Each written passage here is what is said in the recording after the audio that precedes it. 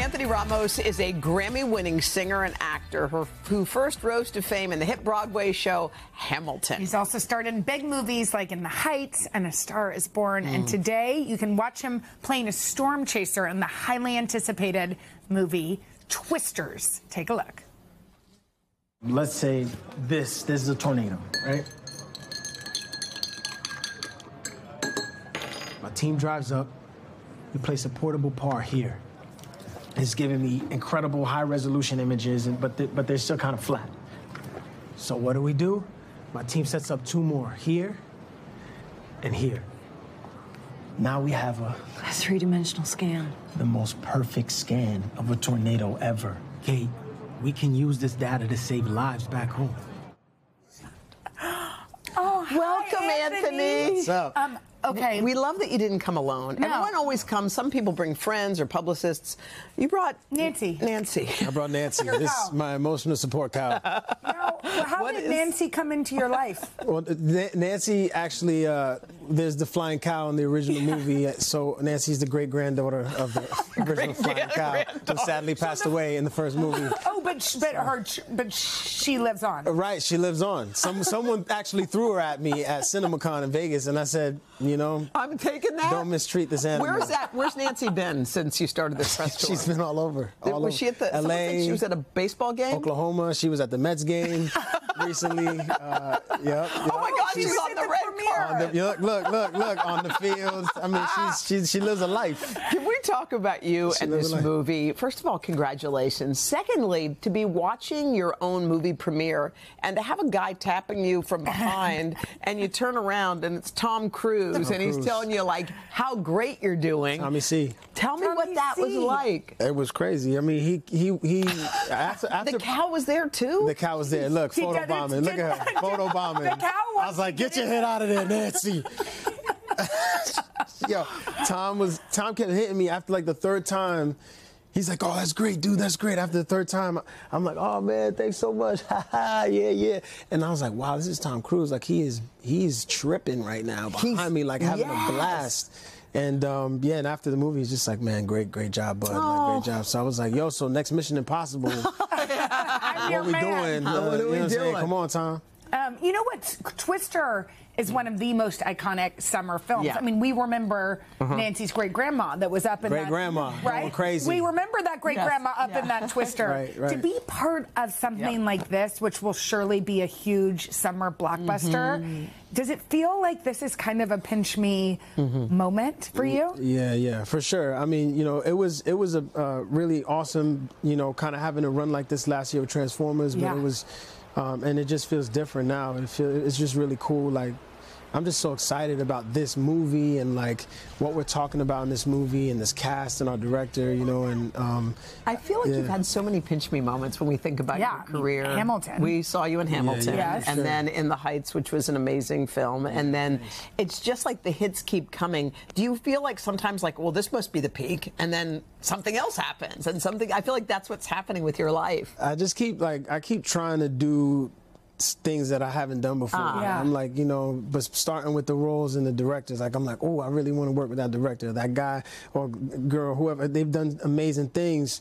I want to work with that person, and I'm just grateful that kind of just translates to the work, and then you know, I'm really excited for this movie though. I feel like that's curiosity, which is an important thing to have, right? Like, I mean, if it doesn't scare me, you know, if it doesn't scare me a little bit, then I don't think I should be doing it. So how did you get into your role for this movie, for Twister? I had a meeting with Lee Isaac Chung, our director, and I actually was reading for Glenn's role originally, and I was reading the script, and I was like, yo, Isaac, I really feel like this other role I really want to, and I really want to give a shot at this one. I would love an opportunity to audition or you know, have a chance to get this role. He's like, really? I was like, yeah.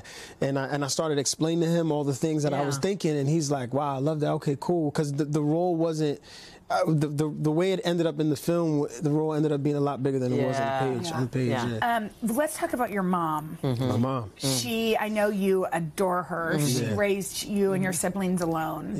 How cool is it for her to get to look how beautiful she is? To experience your success. Yeah, it was great. That was us at the Tonys recently, and you know, we were just sitting there having a blast, and we're sitting next to Renee from Hamilton and Leslie and Nicolette. They're all sitting. Alexis, Renee's boyfriend, husband, not boyfriend. God forbid. Oh, sorry, Renee. It was sitting next to me, and it was just really cool to you know, continue to have those experiences with my mom. And she's excited. You know, she's not like desensitized yet. Every now and then, you know, I'm like, yo, Mom, this is like kind of fire, like. You know, like yeah. Was she at Did she come to the premiere?